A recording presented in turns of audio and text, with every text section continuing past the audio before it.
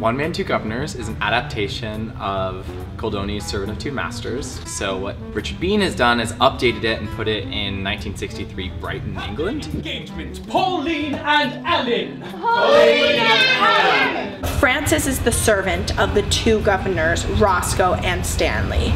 Roscoe, who is actually Rachel, and Rachel is playing her twin brother who was killed by Stanley, her fiance. Francis ends up being both Stanley and Rachel's servant, and he's serving two masters at the same time, so hence one man, two governors. Everyone can find something to like about it because you get to see us doing these funny physical gestures that tell you who the characters are. Is it a real bird?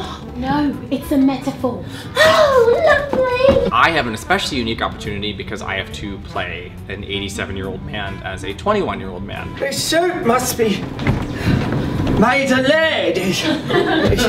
It's bloody heavy. The rehearsal room is really fun. Everyone in the whole room is so open. They will take whatever you give them and run with it. And we just have, honestly, a blast just watching people in the rehearsal. Everyone's ready to play and everyone's ready to go to the extremes that they need to go to in order to make these characters come alive.